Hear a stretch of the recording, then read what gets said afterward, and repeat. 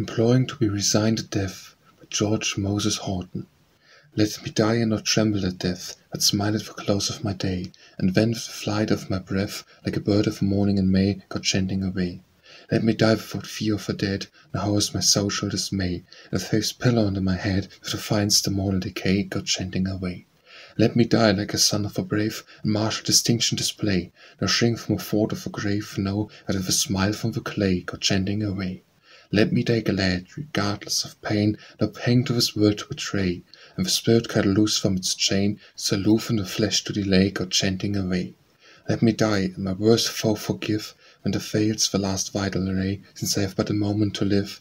Let me, when the last debt I pay, go chanting away.